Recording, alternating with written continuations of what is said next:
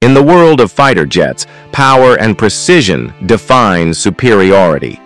But before a pilot can command a frontline fighter, they must master the art of combat in the perfect training machine. Enter the Yakovlev Yak-130, Russia's state-of-the-art advanced trainer that doubles as a lethal light attack jet. This aircraft isn't just a stepping stone, it's a revolution in pilot training. The Yak-130 mimics the flight characteristics of Russia's most advanced jets, including the Su-57, Su-35, and MiG-29. That means pilots transitioning to 4th and 5th generation jets, 5th generation fighters, already feel at home in the cockpit. Its glass cockpit, fly-by-wire controls, and high-tech avionics create a training experience like no other.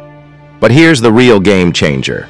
The Yak-130 isn't just a trainer, it's a war machine. With 9 hardpoints, this jet can carry air-to-air and air-to-ground missiles, guided bombs, and even rocket pods. It's a battlefield asset, perfect for close air support and counterinsurgency missions. Countries needing an affordable yet powerful combat aircraft are turning to the Yak-130. Its advanced radar and targeting systems give it the edge in real combat. Despite being a subsonic jet, the Yak-130 is highly maneuverable, making it a nightmare for ground targets and even some aerial threats.